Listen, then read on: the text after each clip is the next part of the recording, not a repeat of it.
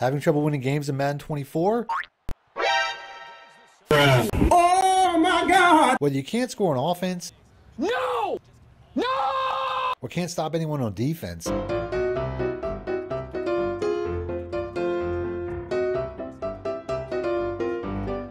This is the video for you. Help me! Help me! So if you want to see 12 tips, tricks, and cheats that will help you win more games, stick around after the intro. For the fastest, cheapest, most reliable coins on the market, check out my coin sponsor, MMOXP.com, and use discount code MONEYSHOT to get 5% off your order. Link in the description below. In today's video, I'll be going over tips that will help you win more games, starting with before the game even starts. If you want to win more games more consistently, you will need to be more consistent in your approach and minimize everything down as much as possible into an easily repeatable system and master it. And this starts with the teams you choose, the playbooks you use, and even the formations you use in that playbook. Master one team, one playbook, one formation, and you will see much better results. I always go back to the Bruce Lee quote that says, "I don't fear a man who practices 10,000 kicks one time. I fear a man who practices one kick 10,000 times." It's the same idea. The plays that I'll be using in today's video can once again be found in my brand new San Francisco 49ers offensive ebook and my Las Vegas Raiders defensive ebooks. If you guys want more help, you can instantly download these or any of my ebooks simply by clicking the links in the description or the top pinned comment. The next tip starts at kickoff. A lot of these tips might seem small, but football is a game of inches, and that is because the little things matter. Most games are decided by accumulation of small details that add up to big results. I receive the ball in the opening kickoff, and I have two options. Take the touchback, which will most likely start me with better field position, or return it and sacrifice field position for something that is more important to me, which is getting to a hash mark. As starting every play on the wide hash mark is much more important than a few yards, as I'd rather have a few more yards to the sideline than a few yards closer to the end zone. And the reason for this is simple. To create offense by definition is to create space. And I'll pretty much be working my entire offense to the wide side of the field for most of every drive while making sure that I end every play in a way that gives me control of the hash marks for the entire drive. Another reason for being on a hash mark is it literally changes how defenses play. It will change how deep zones react to certain plays, opening up certain one-play touchdowns, and even how the defense aligns before the play. As certain defenses like cover 3 and cover 1 will change their alignment based off of the formation that you're in on offense, as well as where you are on the field. The offense I'm going to be using throughout the entire gameplay today is from my I-form close scheme, but I'm mostly going to be focusing on the tips in today's video. But I already made several videos about the offense and defense that I'll be using in today's video, so if you guys want to learn more, I will have links in the description as well as on screen at the end of the video, so stick around for that. For my next tip, if you're going to run the ball, use a lot of tight ends. Tight ends are better blockers, but this is actually more to do with offsetting the AI's read and react defense, which is a new feature that was added to Madden 24, where the defense would learn and react to run plays that were run more than one time. But like most things that EA adds to the game, it was overpowered, so they changed the requirement in a recent update so that the defense will need to have as many linemen and linebackers as the offense has linemen and tight ends to be activated. Meaning if I have 8 linemen and tight ends on the field and my opponent comes out in a base 3-4 or 4-3 defense, they will only have 7, and this overpowered feature will be turned off. So if you're going to run, just make sure that your offense has more of these positions on the field than the defense does, and running will be a lot easier. And if you think tight ends at wide receiver is cheap or cheesy, there's actually a package that you can select in this formation that puts tight ends at wide receiver, so it's in the game that way. On the first play, I run it to the wide side because this obviously gives me more space to the boundary, but I will also use my tight end and receiver as a lead blocker by motioning him across the formation, as you can gain a lot of advantages by using motion on just about every single play. The goal of the motion on this run play is that you always want to have outside leverage on the widest box defender so that you can get around them. As you can see how easily I run to the outside with a wall of blockers like this, as all I have to do is sprint to all the space that I created by running my offense from a hash mark before I run out of bounds. Now, the sideline can be your enemy on offense, but it can also be your ally, as I will use it to my advantage to protect my ball carrier from fumbles by running to the sideline before I get tackled on every single play that I can.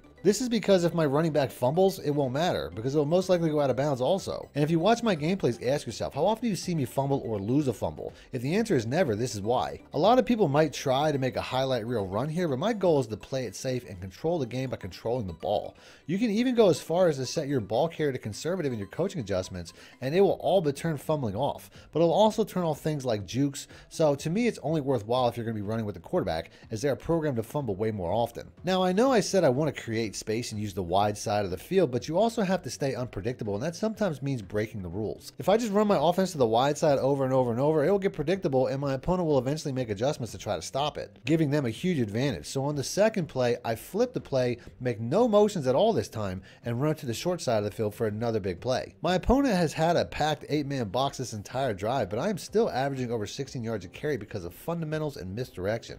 The first play I motioned the tight end and ran to the wide side, and on the second play I didn't motion anyone at all and ran to the short side. So on the next play, I decided to give him a familiar look by making that tight end motion once again and making him think that I'm running the same setup from the first play. But since he's in man coverage, the cornerback also follows across, and I run to the wide side of the field as there's no one out here to contain the edge, and I keep my average of a first down on every carry going. I have a lot of good pass plays in this offense also, but why would I use them if you can't stop what I'm doing? It may look like I'm running the same play over and over and over, but in reality I ran 3 different variations of the exact same play, and my opponent still has no idea what I'm doing. So I will do it until my opponent stops it before he earns the ability to see my next play on offense. My next tip is about fatigue. Is this going to make your offense less effective as your running back will now be slower, and it can actually cause your running back to fumble more often if he gets too tired. There are stamina cheats like calling a timeout or rotating through the formations to a point where the players actually get their stamina back, but I just put in my backup running back for a play to give him a breather, and I get my worst carry of the drive of 6 yards before putting Swift back in. Things get tighter in the red zone though, as there's no longer deep field to cover on defense, and I am now noticing that my opponent has changed into what looks like a double safety blitz, which will make running the ball much more difficult. I could be stubborn and try to run anyways, but I don't want to waste a down, and you always have to take what the defense gives you. And I also want to make sure I stay on schedule and get to at least and short situations like 3rd and short or 4th and short, as this will help to keep me unpredictable the entire drive, as you can really do anything from those distances. I get a penalty on the next play for making too many adjustments, and now I feel passing is the best option. So I call one of my best man zero blitz passing plays, and you can see how confused my opponent is, as he is still expecting a run play and just stands around covering nothing while watching and absorbing my latest play. Before I try to run the space on the next play, and my opponent makes an adjustment to make sure that his edge defender starts to play outside my tight end to control the edge once again. But he only made that adjustment because he saw that setup earlier in the drive. He hasn't seen an inside run yet though, so I switched to that to get a little bit closer. But to be honest, I was only running outside because his defense had very little opportunity on the inside since he was coming out in packed boxes. And you always have to take what the defense gives you, so I run one play inside to remind him that that is an option before going back to the stretch run one more time on a critical 3rd and goal. Only this time I make no motions at all, which he hasn't seen yet. No tells him where the ball is going, and we fall forward for the score. When kicking off, I find it's best to use the sideline in my favor and try to pin them deep in a corner, as this at least gives them very little options for a return, as they can only really go in one direction or they have to loop around the entire field. On defense, I'm going to do all the same things I did on offense, just in reverse, as I'm going to use the same defense and the same coaching adjustments that I always use. And I'm going to be aware of the same offensive strategy that I use to predict what my opponent is going to do.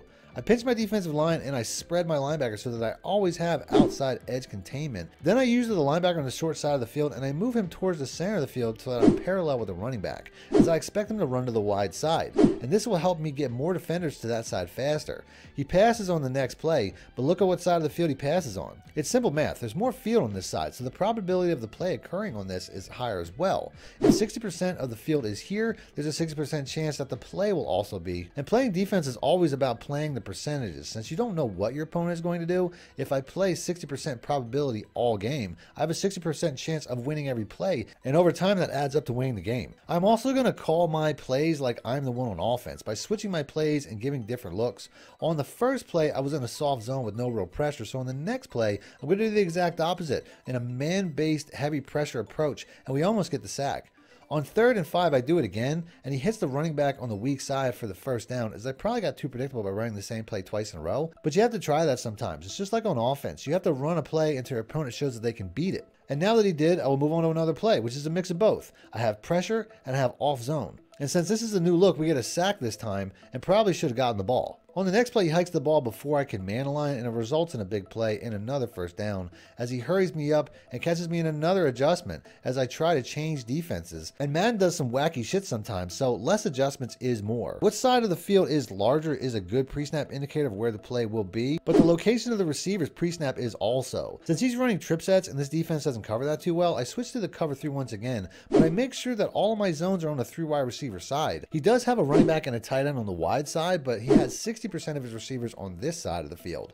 For the play to occur on the other side, these receivers would most likely have to cross the field, which takes time, and I'm sending a blitz in hopes to shorten that to a quick throw, and that's exactly what happens as we get an interception. On offense, I'm playing a pretty smart opponent who has now seen and learned quite a bit about what I'm trying to do, but truthfully, I could have kept running the ball all game. I started passing because when I record these gameplays, I do it in a way that I'm trying to show an entire offense or defense to you guys. So a lot of times I'll force plays for the purpose of the video, which is something that you don't have to worry about. But I force a pass play and it gets me behind schedule to a 2nd and long, ultimately derailing the drive as I try to run the next play and get shut down before throwing an incomplete pass and deciding to punt it away. Fundamentals are key, and even though most Madden players don't want to ever punt, converting a 4th and 15 is not good odds, and winning the game is all about playing the percentages once again. And if I were to turn the ball over on downs here, I almost guarantee my opponent points. So I play the percentages and punt it away, only to see my opponent make a huge mistake. In real life football and in Madden, you're supposed to let a punt go once it goes inside the 8-yard line. But my opponent's lack of sound fundamentals just cost him the ball, as the punt hits him at the 1-yard line before the animation to recover carries him into the end zone.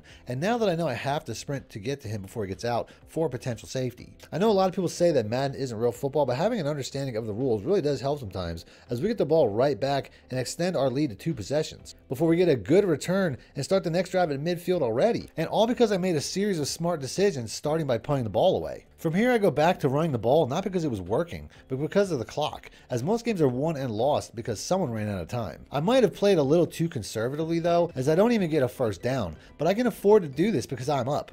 Taking chances is something that the team that is down has to do, because taking chances by definition is something that has a higher probability of failure than success, and we continue to play the higher percentages. So on 4th and 3, I decide to kick a field goal to extend my lead, despite the fact that this field goal seems pretty risky. But since I use the same team all the time, like I mentioned earlier, I know exactly what my kicker can and can't do. Now, I already went over several indicators to predict what your opponent is likely to do, like which side of the field is larger or which side of the field has more receivers. But there are other important indicators that come into play as the game carries on, like the scoreboard and the clock. With my opponent down 2 scores with over a minute left before half, he has to try to score, which means running the ball is much less likely. He gets to a 3rd and 1, however, and this changes things a bit since he has all of his timeouts, making running for the first down a viable option. And since he calls a 3 tight end set, I pack the box and call my best run defense in the cover 4 quarters, expecting the run before he drops back and passes for the first. You can never see what play your opponent calls, but you always have these indicators that you can see at all times. In the scoreboard, the game clock,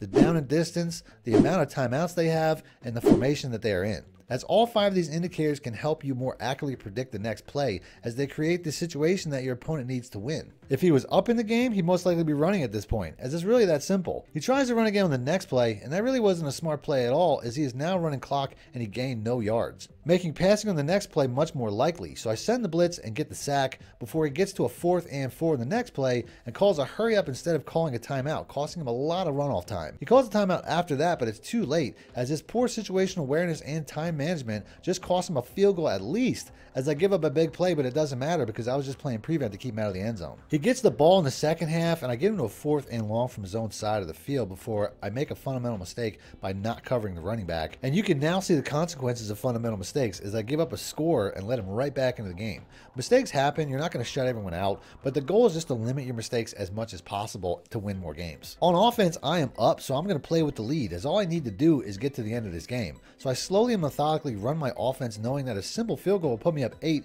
and increase my win probability dramatically. And even if I don't, he still needs a touchdown, which hasn't come easy for him so far. So I kill as much clock as I can while not taking too many chances that could hurt me before he gets the stop with 3 minutes left, and I kick a field goal without even thinking twice. Good luck trying to get in the end zone twice, buddy. Our defensive philosophy is now just to protect the end zone, but if I have the opportunity to end the drive, I will take it. But I'm not going to do it at all if it risks giving up a touchdown. Since my philosophy has changed, so has my play calling. Early in the game, I mentioned the importance of switching up your play calling, and I still want to do that, but I will mostly call plays with deep coverage in mind, as I don't want to give up any big plays. He has plenty of time though, so he plays smart and takes the routes underneath, so I decided to give him a new look, and he scrambles instead. But I'm still letting him kill the clock on himself, which is really the only goal, before I get him to a 3rd and long, and he has to take a chance as we end the game. So that's the video. If you guys want to see more about the offenses and defenses I was using in today's gameplay, I'll have them popping up on screen. And other than that, until next time, thanks for watching, man. Mic it out. Need more help or just want to show your support? Then head over to my Patreon and join my team, where you can get exclusive content like ebooks and bonus plays, as well as early access to my vids and more. Link in the description below.